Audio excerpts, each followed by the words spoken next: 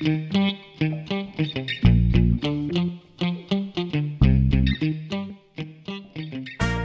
everyone. Thank you for coming. Thanks for joining our live streaming chat. We're talking today with the wonderful, the very talented Stephanie Bauer, who is an architectural illustrator, an urban sketching instructor, and she's a watercolor painter, an expert, and an author. And today she's going to be doing a demo, and so it's really exciting. And let's just bring Stephanie into the call. I think that's good. Hi, everybody. Oh Welcome. my God. I was scrolling through some of the names, and I have to give a couple of shout outs. So I see Eileen right off the top from San Francisco. I see Bill Hook, my friend here in Seattle, who's a fantastic watercolor painter. If you don't follow him, you should. Gosh, I saw Pierre Brody. He commented yesterday that he wasn't able to get Zoom going. It looks like he did. I'm so glad, Pierre. Welcome from Paris. I saw Rui, Rui Thing Lim from Australia, where it must be 2 in the morning, I think, Rui, right? Yeah. So he's such a dear. So thanks everybody for joining in on this. It's really a treat to get to do this, especially when there are so many challenging things happening in the world lately. You know, to be able to talk about sketching, and it's something that brings us comfort and joy, and that's a very good thing right about now. Yeah, so, super. Thanks for this opportunity, Brenda. Yeah, well, thank you, Stephanie. Again, second time is a charm. Hopefully all of our recording technology works for us this time. So you're going to be sharing some of your sketches and just talking about your work and giving us lots of encouragement and inspiring us. I find that, you know, being stuck at home for over 3 months now, I tend to look back on things that got me to this point. And so I started really looking at old sketches and sketches I did a really long time ago. And so I thought it'd be useful to talk a little bit about the journey and some of the aha moments I had along the way, because I did, you know, I feel like occasionally there were these big quantum leaps in development.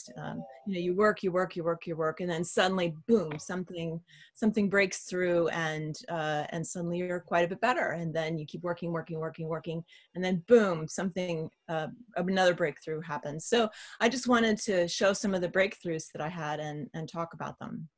Oh, that's really exciting.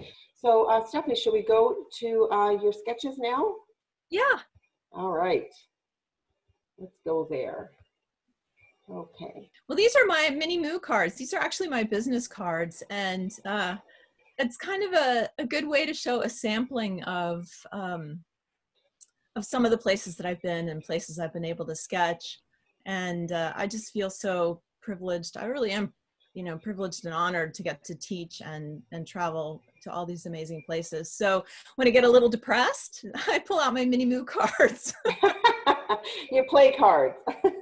yeah, and look at these, and it makes me happy. So. Oh, that's nice. And these are the little mini moo cards that they're like half-size landscape orientation business cards from Moo that people order often. You see the urban sketchers at the symposium carrying them around. Yes, that's true. That's exactly what they are. And this works really well if you have landscape orientation sketches, which you do a lot. I do. Yeah, that's most of what I do. I love landscape proportions. So, cool. So those are my little cards. And but if we go back to the beginning with the next image, this was from this is a series of 3 images actually, but this is the first one from when I was in architecture school. Wow, Brenda, that black box came up again. Yep, I'm sorry. I'll get rid of it. There we go. So I took a fantastic drawing class my 3rd year of architecture school. A lot of people just took that class for no credit because it was such a good class. And it was taught by a man named George Fialva. I see the gray squares coming and going. So what are you going to do now? They're really, popping in and out all over the place. I don't know what other people see, but yeah, Stephanie, what I'm going to do is just block the meeting so we won't have any more people joining. Okay. Okay, and that will help. And so Yeah, sorry everybody. Thanks for your patience. Yeah, so that's 89 people in this meeting, and that's enough. That's probably my meeting controls. All right, there we go. Go ahead, Stephanie. All right, now that bar should disappear. So back to architecture school. You know, before we entered our 4th year of architecture school, we had a portfolio review, and 3 professors had to review each person's portfolio. So here am I, about to be a senior, my 4th year, and I've already invested 3 years in architecture, the architecture program at UT Austin. And of the 3 professors, 2 of them wrote weak graphic skills. Oh. So I was stunned. I mean, but they were absolutely right. So anyway, I was shocked. I almost changed out of architecture and thought maybe I should do something else. But instead I thought, well, this is a good challenge. Yeah. You know, I'm not going to let this get me down. I'm not going to let this defeat me. So I took this class from George Villalva. It was the last semester he ever taught at the University of Texas. And it was a fantastic class. And it's really the foundation for my own sketching and the way I teach sketching. I've expanded on it over the years through my own experience of teaching, but George was really pivotal and life-changing for me. So I really struggled in that class, but I was determined, and I just kept working at it and working at it and working at it. And this was the final, the final exam. We had to do a project.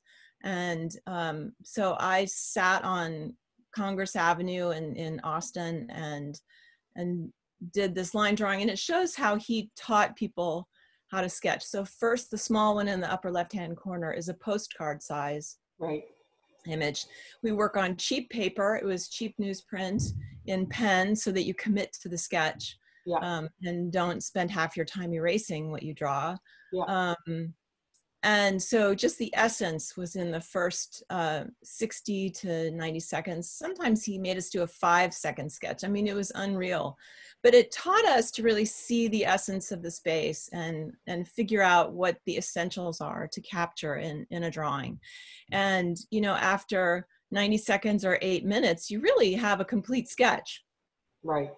As opposed to having a beautifully rendered portion of a sketch. Right. So, and he also advocated for first learning line, then learning tone, and then learning color. The reason being that each time you go from line to tone and then tone to color, the level of complexity is enormous.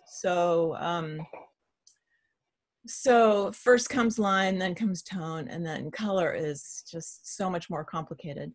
So anyway, there's my 8-minute line drawing, and the next one should be my my marker sketch. So then we did tone. You can see I was better at line, but that's the tone drawing. So dark street, and then the Texas State Capitol in the distance. And then the next one is color. So at this point, could you go to the next one? Yeah, thanks. Was color, and I think I was really tired. It got pretty muddy back there, but that was the progression. I have to say, the 98 that you see in the corner is the highest grade he ever gave. So, wow.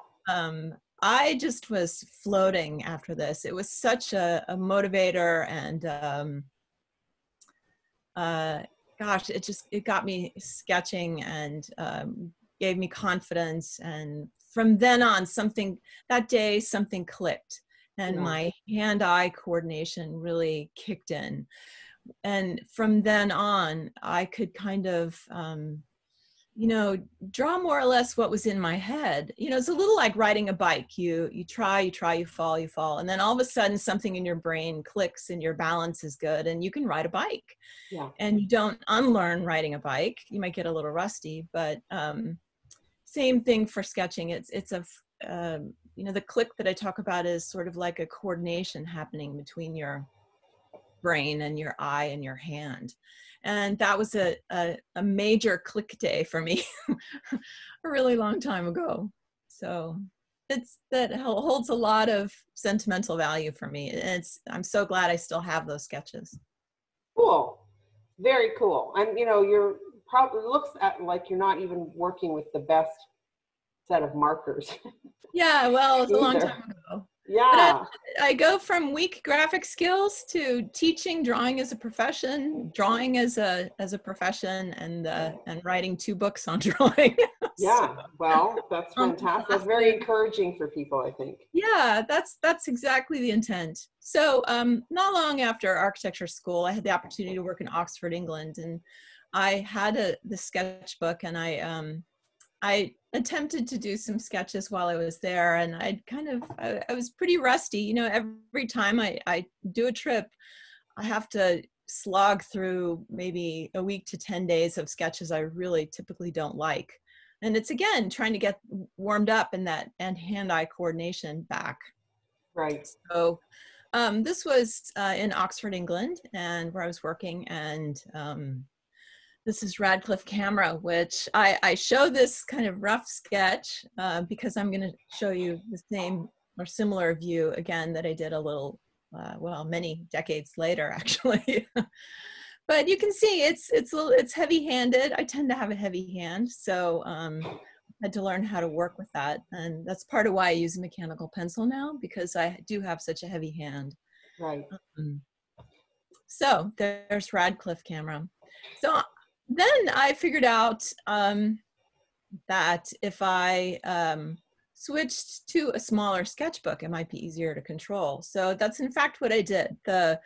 That's the first sketch. The Radcliffe camera was in like an 8x10 sketchbook, and I just couldn't control it very well. So I thought, well, maybe if I work smaller. So then I switched to a sketchbook that was maybe 5x7 at the most, and again, something clicked, and suddenly, because I wasn't having to deal with the detail, I could just kind of, it was easier to control the sketch, and I had more success that way. So that's why I always encourage people when they're starting out to sketch small. And I love that about Gabby Campanario, because he has this sketchbook he literally puts in his pocket and carries nothing but a big pen, and does masterful sketches. So small is faster, small is easier to control. So work small at first. And less intimidating as well, I think, right? Yeah. Yeah, exactly. That big blank piece of paper is intense. Yeah. So Bix is saying that it amazes her how you can work so small and get so much detail in there. Yeah. Well, yeah, little dots, you know, are suggestive of detail, and there's really not too much detail in the real drawing, but it kind of suggests it, and then your brain contributes to seeing that detail. Right. And then this is, I'm just gonna... So same for this one. This a couple years later. It says 2018, but it wasn't 2018. I'm not sure why it says that. But and this was, I think, the following year. And you can see the difference going from that Oxford sketch to this. And then this is also in a bigger sketchbook. So once I kind of got comfortable with the small sketchbook, moving to the larger sketchbook was an easier jump to make. So and then I found there was more information that I wanted to be able to get in. So some of that detail that Bixie was talking about, I was able to get into the larger sketchbook, but it was a progression. I had to work up to it. So small sketchbook, not a whole lot of detail, then eventually larger sketchbook where I could capture more of that detail. Right. So and hopefully we'll go here to sketch next year, Brenda. So where is this one? This is in Seville. Oh, really? I'm looking forward to it. What is the subject? Oh gosh, I knew you were going to ask me that, and I'm drawing a blank on Plaza de España, I think it is. Oh, really? They filmed Lawrence of Arabia. Yes. Right.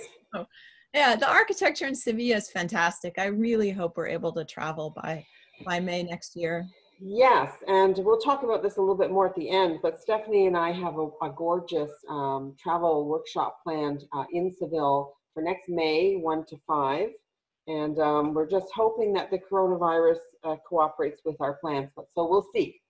Yeah. Yeah. Okay, next one. So this is from a camping trip. I had decades where I really didn't do much sketching at all.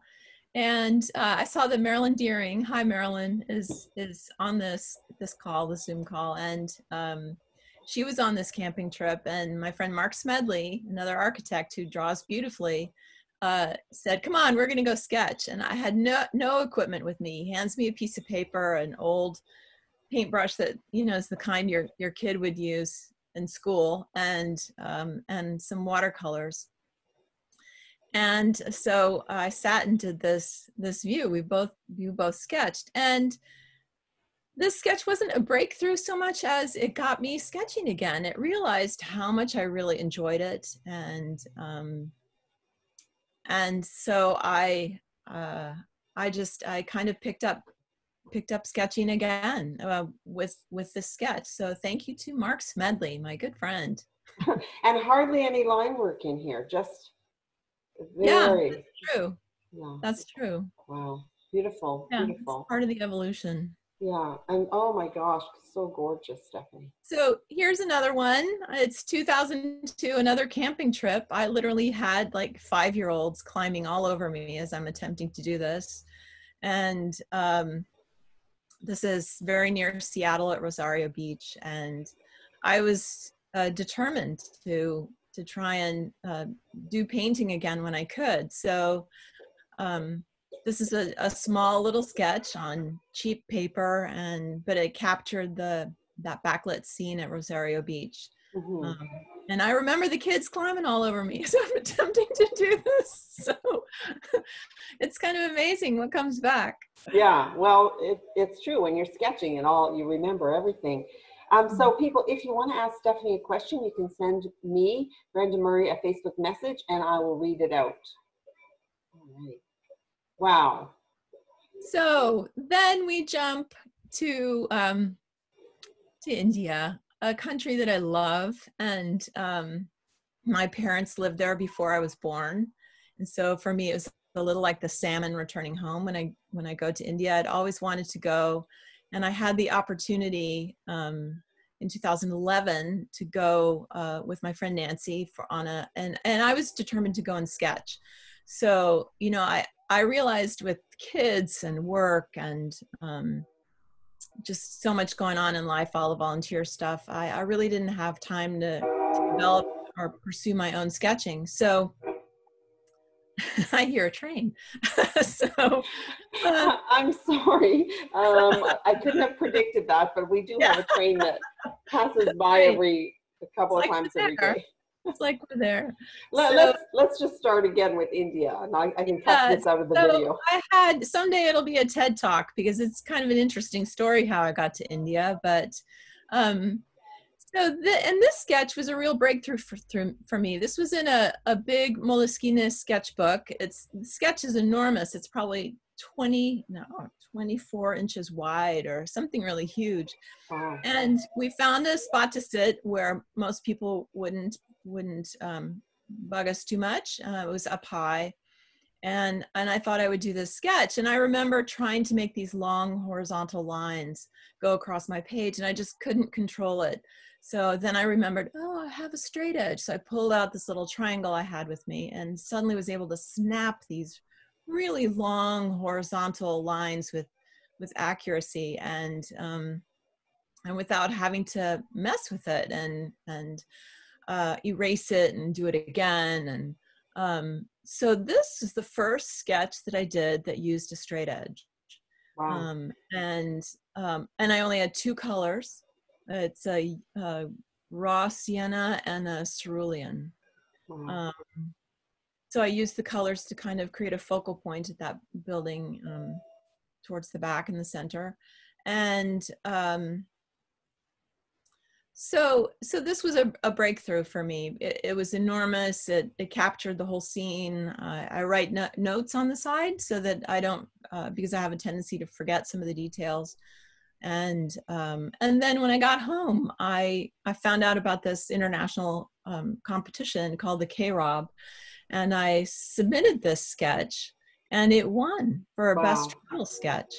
And that launched a whole other range of things. This basically, starting in 2011, was like this giant wave that was starting. I could see it off in the distance, and I knew it was going to be a really good wave for writing. So I'm still on that wave. Good for you. That's really, I'm so happy for you, Stephanie. It's wonderful. Thank you so much, Brenda. Yeah, and Bix says that tool, meaning the triangle tool, was a game changer for me, she says. Oh, that's great. So glad to hear that. Thanks for that, Bixie. Yeah. All right. This is a beautiful sketch, Stephanie. I love how you've kept all the solid buildings. Anything that's solid is just in the white, and then the sky and the water with color. It's gorgeous. Yeah. Thanks. I mean, most of the drawings I do are 1-point perspectives. I can really milk a 1-point perspective view. So get the most out of this 1 point. Oh, that's so funny. Then in 2013, I was awarded a fellowship to go study in France. So this was at the very beginning of that trip. And it's funny because I used to lie awake at night on that trip and think, gosh, am I a pen person or a pencil person? I mean, literally lie awake at night. And so it was a big revelation to me that I finally figured out I'm a pencil person. Really? And this was one of these sketches that allowed me to do that. I'm sitting at the sun in the Tuileries and did this sketch, and never in a million years would I have imagined it would be on the cover of a book. So anyway, it's again a whole lot of sentimental value to me. It's a 1-point perspective. This was where I first really started doing these light buildings and darker skies and blackened in the little windows, and started using a mechanical pencil. My first mechanical pencil I bought at Sennelier in Paris. That's really cool. And I keep buying that same brand because I'm afraid to switch to anything else. It's your lucky pencil. Brought me so much luck. Yeah. And so do you ever erase? Like, do you have an eraser in your sketch pack? I do. I use it infrequently. I only use it at the beginning when I'm setting up the basic line work, those big shapes that I talk about in my classes. And if I need to move over the shape or lower the shape, then I'll erase it. But for the most part, then I put it away and I just draw through everything. Actually, you really don't even need to erase much at all. Right. And so I see that you've left all the guidelines in here, and so it doesn't look like you did much erasing at all. No. Which book was this this sketch on the front cover of? This is Understanding Perspective, my first book from 2016. Right. So cool. And part of why I put it on the cover is because everybody loves Paris. Well, yeah. So, of course. Yeah. So a question from Sandy. She says, why pencil versus pen? What's your thinking there? I get a whole lot more variety of line with pencil. I can do very, very light, barely visible lines. I can do really dark lines. I can vary the line super easily as I'm drawing the line. I can, bear down, make it darker, make it lighter, make it thicker, make it thinner. And so I feel like I have more control. And then for me, my pen drawings, I find end up looking kind of cartoony and flat. So there are times when I like pen, but in general, I don't use it very much because I just like the variety. And I think, with the pen, I always feel like the watercolor is sort of like a coloring book. I'm just filling in a lot of the shapes. Whereas with this, if my goal is to get kind of a happy balance between the pencil line and the watercolor so that neither one obscures the other. My gosh, that's an interesting way of explaining it. Very helpful. Yeah. It's so interesting how there are the urban sketches out there who swear by their foodie sailor bent nib pens, fountain pens, and other people who just splash the color on and would never touch a pencil. And they're all gorgeous. But I have a deep appreciation for this pencil work as well. It's just really beautiful. Yeah, I mean, I really admire the people who are working in pen, and it's something I aspire to, and I try sometimes. I keep thinking I'm going to do it. But in the end, I love the pencil. I love the tactile quality of the pencil on paper. I don't know. I love pencil. I'm a pencil person. Yeah. I have a question here for you from Paula. She says, do you ever use water-soluble graphite? I don't. I have it, but I've yet to actually use it. It's another thing on my list of things to try. You know, I think for me, the issue would be how it works with watercolor. I think you have to kind of make a decision probably between one or the other. So I don't, and then the water-soluble graphite would taint all the paints in my palette. So I'd have to have and it's something I want to try. I literally pull it out. I carry it with me because I'm like, oh yeah, the perfect moment for that water-soluble pencil's going to come up any moment now. So, but no, I have yet to try it, but I really want to. Yeah. So Vic says that she agrees with you that the pencil work makes your work really stand out. Ah, thank you. That's so nice. I love all these messages. Thank you.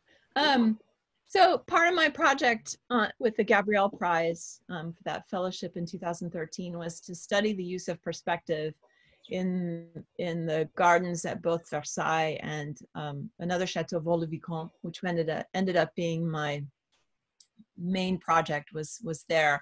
And let me apologize to anybody from France who's listening to my bad French. I really apologize. But this was a real eye-opening sketch for me. You know, the premise of that fellowship, it's awarded to one architect in the US each year. Wow. And I just, oh my God, I thank my lucky stars that I happened to get it in 2013. And the premise is to learn about architecture by sketching on location and by actually drawing it when you're standing right in front of the building or the space. Wow.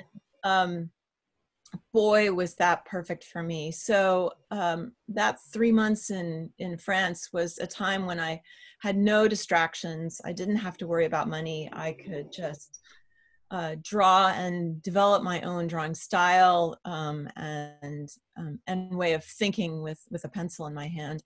And this sketch was really significant because you know, there's an advisor with this fellowship, and he kept saying, you have to start sketching, because I was doing so much sort of book research. He said, no, just go out and sketch, just draw.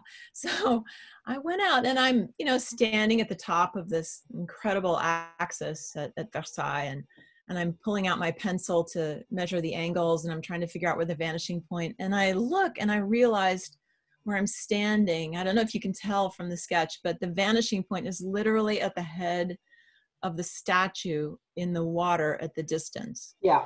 And that statue is of Apollo, who's the sun god, and he was the symbol for Louis XIV, who called himself the Sun King. And so I realized that Lenotre, who designed these gardens, had manipulated the landscape to literally you know, kind of force our perspective to that statue in the distance of his head. And Lenotre really understood perspective and worked all kinds of things into his designs that manipulated the perspective to kind of choreograph the experience through the gardens. Yeah. So for me, this was like one aha moment after the other. I mean, it was just incredible.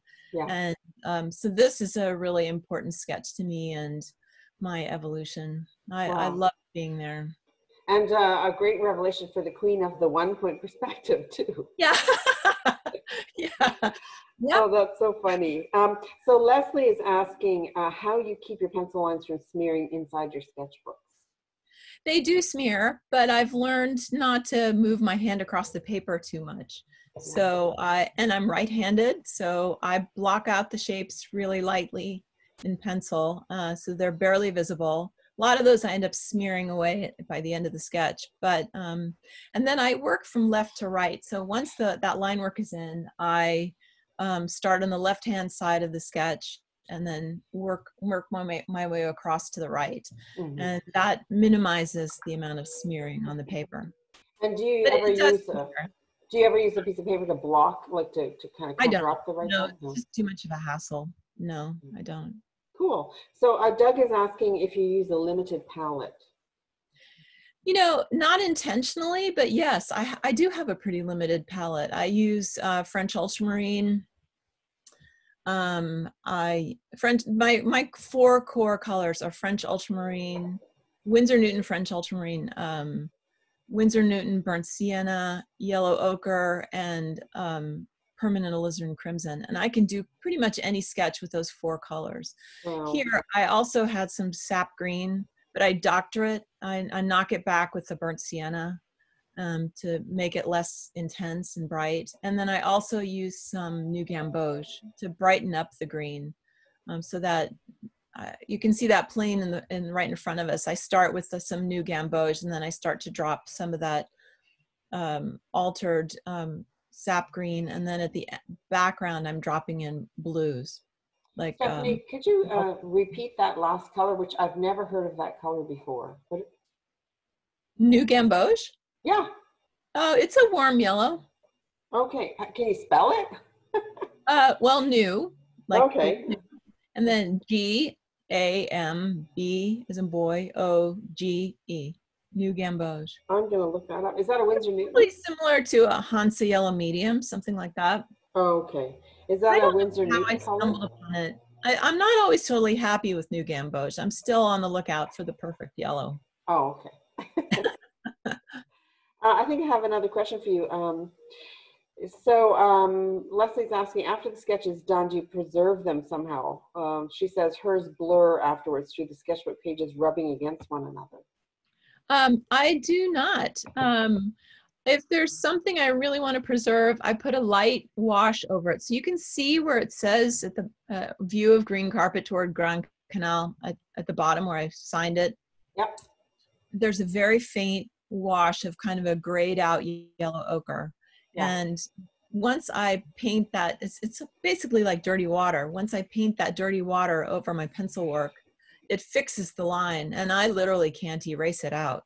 No, that's right. That's a trick. If you put watercolor over pencil, you can't erase it after that. Yeah, it gets a little darker, and also it fixes it to the paper. So if there's line work I really want to preserve, I will put a light wash of kind of a gray yellow ochre. Yeah. Wow, this is a gorgeous sketch. I love it. Thank you. I've heard that the yellows somehow are better for fixing the pencil work. I don't know why. Maybe it's the sediment in the yellow ochre. A couple more questions. Betsy says, Stephanie, your Versailles sketch in particular has very Beaux-Arts style illustration feel to it. Did you study those types of illustrations? I did. I didn't learn how to do them, but I certainly admired them and looked at them in architecture school. Yeah, for sure. I mean, they inspired generations of architects. Mm-hmm. Cool. And Doug says he needs to order your book on sketching tips, and we will talk about your book a little bit later. So yeah, please order the book. All right, let's see what else we have here. Oh wow, now we're going the other direction. Yeah, so this is that same time in Paris. I was walking someplace else. Started to rain, so I just turned and went in the open door at Notre Dame and sat while there was a service going on and did this sketch. And boy, am I glad I did. Yes. Yeah, I mean, you know, this sketch was important for a lot of reasons. But I think as I look back on it now, you know, after that horrible, tragic fire, I mean, so many people around the world were so upset by this. And I realized I too was extremely upset. And I realized that the things that we sketch really become part of our DNA. It was the phrase that I used when the fire happened. And it's because, you know, looking so carefully, you really absorb the information in front of you. You know, some people sketch to make beautiful art, and that's a fantastic thing to do. But that's not my purpose for sketching. I sketch to really learn about what I see. So you know, I'm counting those bays and counting the columns and looking carefully at the windows, and you know, my sketch in the end might be a little not terribly precise, but I remember what I've looked at and drawn. Yeah. Mm-hmm. So for me, sketching is a learning experience. I think your sketching style is more precise than a lot of people's. Mm-hmm. So yeah, and And you've also captured that moment in time, right? Which is important because probably the ceiling will never look the same again, even after they repair it. yeah, well, we'll see what happens, but yeah, you know, this space is, and this sketch is near and dear to my heart, Yeah, and I think for many around the world. yeah, yeah, it is. Then that same summer, I did my first trip to Civita di Bagnoregio in Italy, and this was not long after my I think it was after my Notre Dame sketch, maybe not. I think it was. And this is my first wide angle. Yeah. So, which became something of a signature. And I love sketching church interiors for, you know, it's when it's super hot outside, Yeah. you can go in and it's cool, it's quiet. There's often a place to sit, and it's calming, and you can kind of recharge. And I also really love the challenge, the perspective challenge of doing these drawings. So Yes. this was my first wide angle. So you can see how the center portion of the perspective is normal, kind of straight up and down verticals. But as you get to the edges of my cone of vision, I start gradually angling the columns, those vertical lines, to a vanishing point that's way above. The 3-point perspective. Yeah. Yep. And that gives the feeling of being in the space, which is why I did it. It just makes us feel like we're right there. Mm-hmm. Well, this is really advanced, actually, Stephanie. This isn't really for beginners to be able to draw like this. It's Well, beautiful. you know, it's a sketch. So I've taught this would have been my 8th year to teach a workshop in Civita. And it's typically been a 5-day workshop. This would have been a 6-day workshop. And by the 5th day, everybody's in the church doing this drawing. Cool. It's beautiful. Yeah. So we work our way up to it. Yeah. This is that same town. I had a fellowship there in 2014. This is the first time I picked up this large pad. I happened to throw it in my suitcase at the last minute, and I ended up doing all the drawings for my fellowship, the Civita Institute fellowship study on this big paper. So that was, again, you know, working up to that larger size, this kind of started to work really well for me for some reason. And what I in addition to the drawings and getting those in, for me, the triumph of this sketch was the variety of color on any surface. So, which is tricky, you know. This was a very hot, dry climate, so I had to work really quickly because the paint dries so fast. It doesn't have time to kind of move around on the paper. But to get the shade and the shadow and some variation in color was a triumph for me. So I love this sketch. My favorite part is that little arch under the stairs on the right-hand side, because I finally got that glow. Bill Hook, if you're still on this Zoom call, I learned that from you. Okay, so what's the trick of that glow? Well, for me, so I mix a kind of a purpley gray with my French ultramarine, and then I drop some Daniel Smith quinacridone burnt orange in where I want that glow on the underside of that arch, and that color works like magic. It's very similar in hue to Daniel Smith, to Winsor Newton burnt sienna, but it behaves differently. So I have people get both. Wow. You know, the thing I love about the sketch, 2 things. One is it looks like you've mixed the color on the paper, not on your palette. Like there's no solid colors here. Right. And also all the bits of white that you obviously deliberately just didn't let your paintbrush touch. You just left these chinks of white, and it's gorgeous. Yes, thank you so much for that. And I have to say, you know, the hardest part about painting is where you don't paint. Yeah. So, but yeah, leaving bits of white for most of us, especially in a sketch, is really important. Reserving that white of the paper to add sparkle and a sense of light, and it's by far the hardest thing to do, because you get caught up in the painting and you want to just cover everything. So you have to kind of plan ahead of time where you're going to put that white. Yeah, it's beautiful. It's a beautiful sketch. Thank you. Then this is on another trip. This is looking toward the cathedral in Orvieto. I arrived in Orvieto. I was super jet lagged, and then I panicked because I realized I hadn't quite brought enough paper. I had this Pentalic sketchbook. This is the, what size is that? It's probably about 8 by 10, maybe. I don't remember exactly. And I thought, oh, I know what I'll do. I'll do several images on a page, and that way I won't run out of paper by the end of my trip. So I did all 4 images in one day with heavy jet lag. So, good for you. But I really liked it, and it became something I did in every city I now go to. When I have this sketchbook, I'll do a series of 4 street scenes. Right. Not always in one day, but yeah, I'm jealous of your Orvieto trip, because I wrote about Orvieto in my master's thesis, but I've never been there. Oh, I hope you get to go. It's a wonderful hill town, and it's not very far from Civita. So often the workshop groups will get to Rome, then hightail it to Orvieto, and then all meet up there, and then travel by taxi together to Civita. Nice. Nice.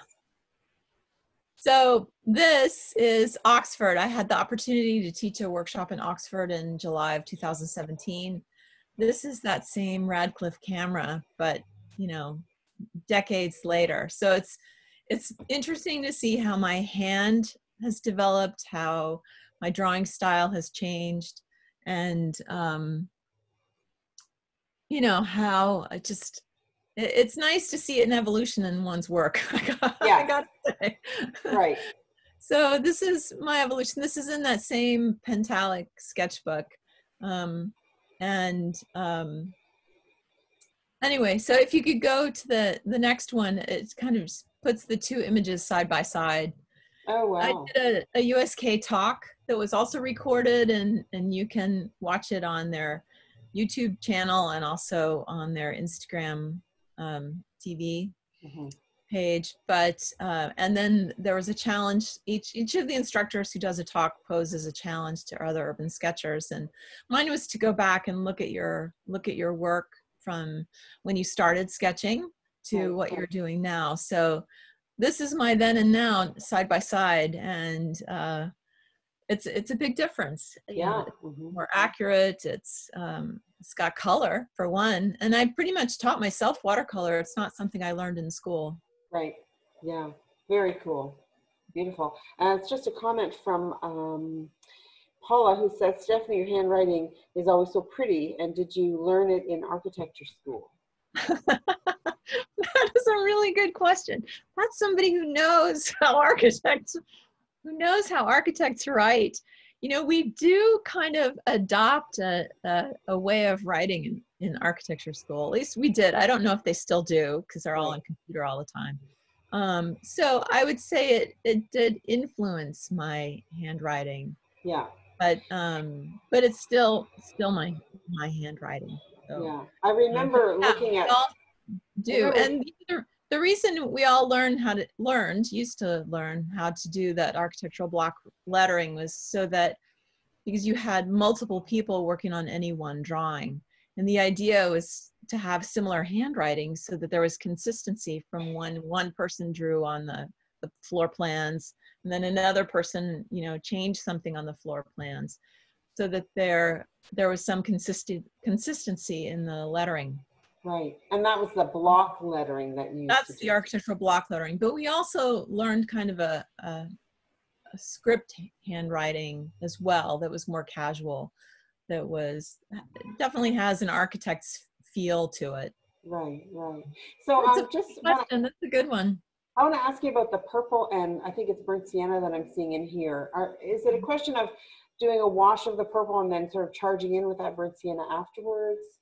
Yes, that's exactly right. And this one, you know, is very much at the end of the day, and those colors are actually pretty accurate. There was this beautiful golden light on the white buildings in Dubrovnik.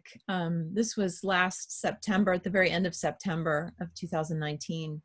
And then there are these deep, dark shadows over most of the ground. I mean, normally I try and leave some white of the paper on the ground. But I literally remember sitting there with my paintbrush charged with this very dark violet purple gray and thinking, do I want to do this? Do I really want to go into this sketch with this really dark cover and color and cover up most of it? And I literally said to myself, Stephanie, go big or go home. Yeah. So I put that brush to paper and then just washed straight through from the left to the right. And I ended up really liking it. Sorry, I skipped ahead too quickly. My mistake. So I have a question for you from Sandy, who says, at what stage did you put in the people? Was it after the wash? No, the people go in, they're all in the line drawing. So I just painted right through all the people and then darkened a couple and left a little white on some of them. It's a fantastic effect. Like these people. What? It's a fantastic effect, just seeing the buildings through the people, because people move all the time anyway, and so it's kind of like that if you're sitting Yeah, there. that's a really good point. It does tend to feel like the people are moving. You know, for me, with my background as an architect, I really love drawing buildings. I really envy the people who can do just fantastic sketches of people, especially people in motion. Mm-hmm. But for me, I really just add people to give it a sense of activity and a sense of scale. They're not the focus or the purpose of the drawing. Yeah. They're telling us how big these buildings are, and they're kind of animating the space. Yeah, cool. Very cool. Yeah. Oh, yeah, we can go to this one. And then this one I really liked. I sat right by a restaurant. The waiters kept coming over and looking over my shoulder and critiquing it as I was doing it. Mm-hmm. And sat on my little stool amidst the crowds. And I like this one because I've kind of finally, like in that Civita sketch, I finally got the feel for the place. So I want to make sure that in my sketches, I want to change the colors. I want from one place to the next. I don't use the same approach to colors in Mexico that I would in Dubrovnik. Right. You know, I don't want the style to overtake the information that I'm trying to capture.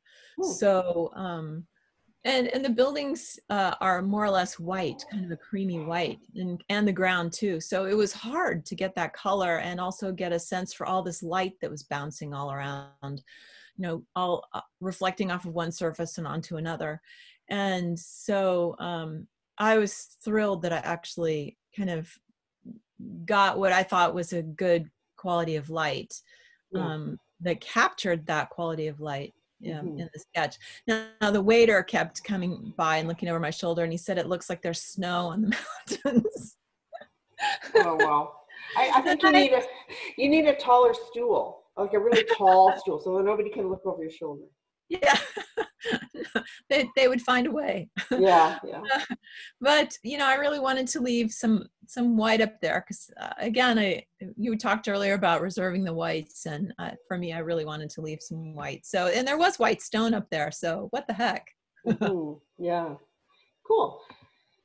And so we're going to talk about your books, but why don't we wait to the end and go to your demo? Sure. Yeah, are we ready for that? I think we're really excited to see your demo. Are we ready to go?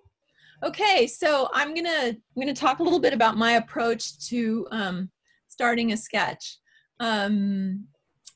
So some people would start with that doorway, and you know, it's interesting because that is kind of the focal point of the sketch. It's dark. It's clearly the entrance to the building. It's what the architect wanted you to see, but it's hard to control the size and the proportions if you start with a piece of something. And another approach people might do is they want to start to work from left to right. For one, that's how we read, so that's kind of a natural way. But again, if you start with a piece, it's much harder to work the proportions and well, basically to get the proportions right and get it located on your paper so it all fits and those lovely towers are not off the paper. Right. So instead, I use what I call big shapes. So when I look at that scene, the first thing I notice is this big shape on the building. This is in Den Haag. I have family in Holland, and this is the Ridderzaal in the Binnenhof, the center of government for Holland. So that's kind of the big shape that I see, and it's almost a perfect square. So squares are super easy to draw, and because the proportions are easy to get. So if you find a square, consider yourself lucky. But that's basically the first thing I would look for, is the big shape that kind of defines the sketch. Right. The next thing I'm doing is trying to locate the vanishing points. So in the real world, I'm doing this with closing one eye and using my pencil to extend those lines that are vanishing away from us to find where they converge. Yeah. On a photo, it's easy. You can also take a picture and do it on your phone, in your phone app, and mark up a picture. So you'll notice though that I have what's turning out to be 2 vanishing points. Yep. And that's because the 2 sides are not parallel to each other. Exactly. Yeah. So it kicks up a second vanishing point. Both those vanishing points are on my eye level line. Yeah. Is what I'm about to draw in with that straight edge. Right. So there's the eye level. So those are basically the steps that I teach people. I don't know anyone else who's come up with this. It's kind of something I made up in the process of writing the book. Well, in teaching workshops and in writing Understanding Perspective. So the first thing is the big shape. So that equilateral triangle on top is also one of the big shapes. The second thing is to extend the lines so you get to the vanishing point. And the third is to draw your eye level line in all the way across the page. There are lots of benefits to that, and I write about those in the books. Very cool. Now I'm going to show how I would start that on a piece of paper. I generally start with one edge, a vertical edge, and it's often the left side for some reason. I don't know why, but and you'll notice how I'm locating it on the paper. It's not in the middle, it's slightly to the right of center, and it's lower than it is higher because I want to be able to have some sky and get those towers in without them you know, going off the top of the page. This is the point where if I do something I don't really like, I will pick up my kneaded eraser and erase and start over. Like maybe I would need to draw that square lower on the page. I would erase it and just put it lower on the page. I haven't invested much time in my sketch, so it's super easy to make changes at this point. Yeah, and you're holding your pencil very loosely. Yeah, and they're very light lines. I was worried they wouldn't show up at all. So, so I've got the big shapes, the vanishing points, and the eye level line. And once you put those 3 things in, you really have everything you need to complete your sketch. Once you have those vanishing points in, you use them to draw your lines, and that's where the straight edge comes in handy. Or you can just practice making radiating lines on a big sheet of paper, and your hand will get better. Yeah. So, so there's the main shape in. Now I'm going to start adding some of the information on the side. In perspective, going to that vanishing point. get some of that roof in. So there's no detail at the beginning. It's just really blocking out the big shapes. Right. And now this is not a mechanical pencil. No, and that's a good point. I didn't use a mechanical pencil because I knew it wouldn't show up on the screen. I needed something with a slightly thicker line in order for everyone to be able to see it. So yeah, I'm using just a regular pencil. But normally, if I were sketching in the field, you're right, I would have my 0.5 mechanical pencil with 2B lead in it. So you'll notice there's a horizontal line. If you go back and look at the image, and it's about a third of the way, 2/3 of the way up. So you see the little tick marks I made on that initial vertical I drew. I divided it just visually into thirds, and for the top third, I drew that line, and that helped me accurately place the round window. So now the fountain is going in, and that's a series of ellipses with the fountain in the center of the ellipse. And that just takes practice getting that in. Normally, I would try and draw the entire ellipse because it's much easier to draw the full shape of the ellipse instead of just a piece of the ellipse. Right. But so you can see all of the basics are starting to go in. Now I add a couple people for scale. Oh my gosh, I'm loving watching you do the people. That is really interesting. Most of the heads align with my eye level line. Even though I'm sitting, I kind of fudge that a little bit. And draw them, most of the people at my eye level line. So there is the final sketch that I did. I sat with my friend Marlene Dambrink. Oh, wow. Who's the head of the Den Haag Urban Sketchers. And we just laughed and had the best time. It's just, it was just wonderful to be able to sit with her and have this really relaxing, fun day on this bench. And within this beautiful scene and get to do this sketch. So it's really one of my favorites. Wow. In part because I remember how much fun it was. Yeah. And it came out in a way that I liked, which is doesn't happen most of the time.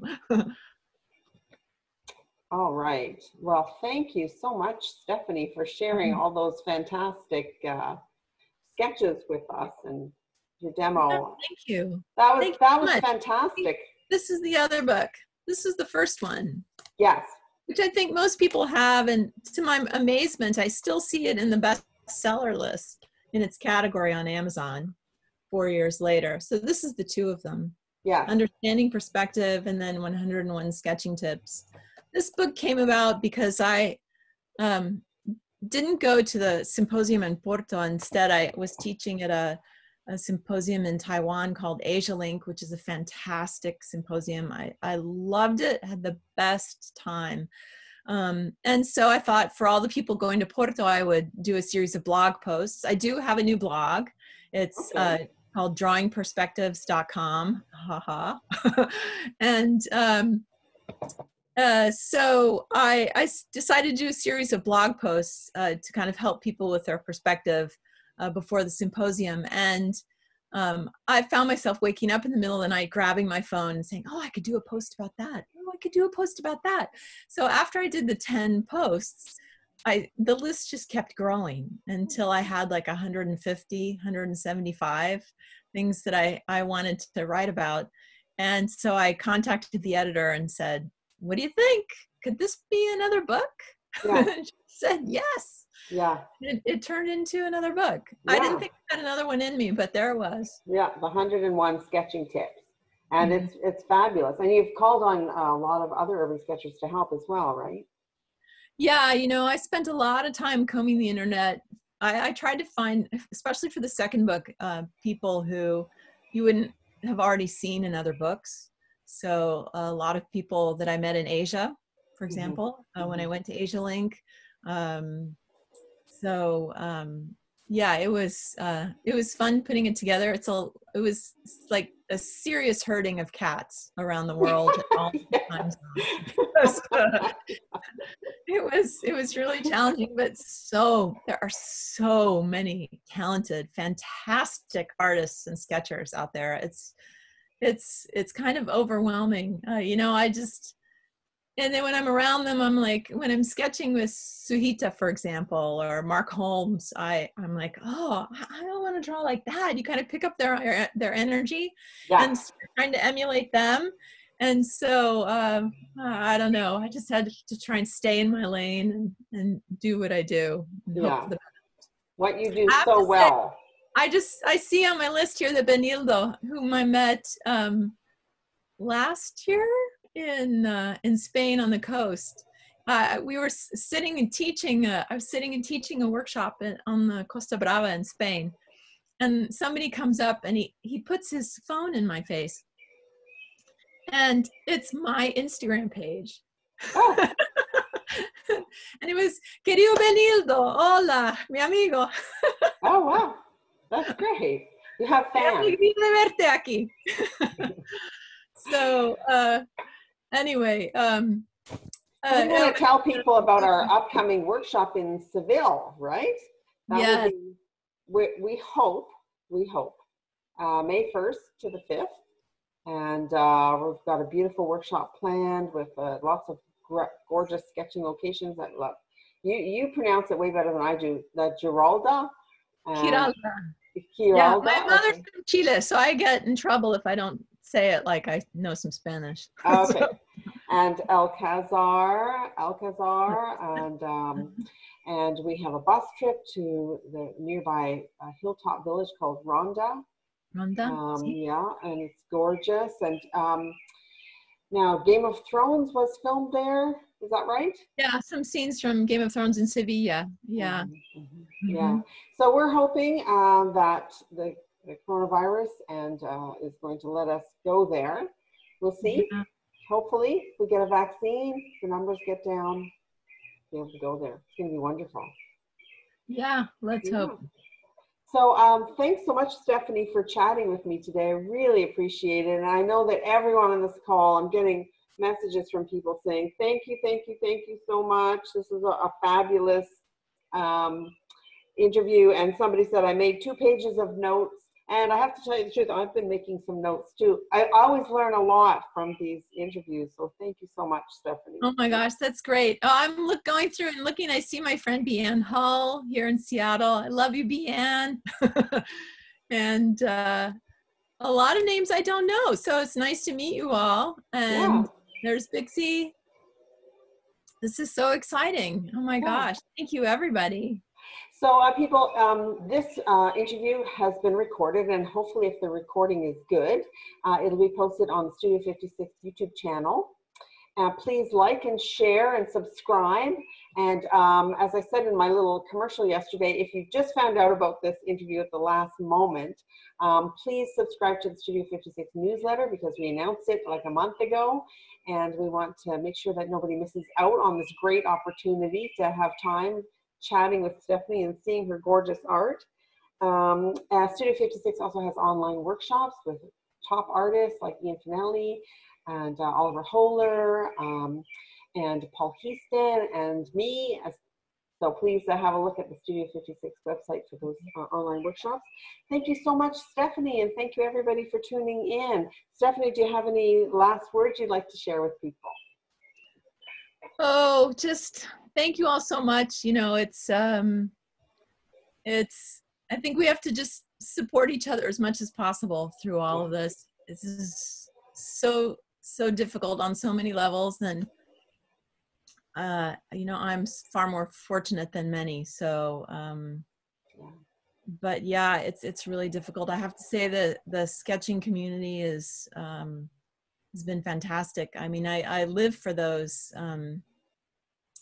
chats, the USK chats, just a chance to see everybody around the world and connect. So I hope everybody can hang tight until we can travel and meet again. Yep, that's right. So thanks everyone for tuning in, and I hope to see you next time. And thank you so much, Stephanie. Thank you, Brenda. I appreciate it. All right, bye everybody.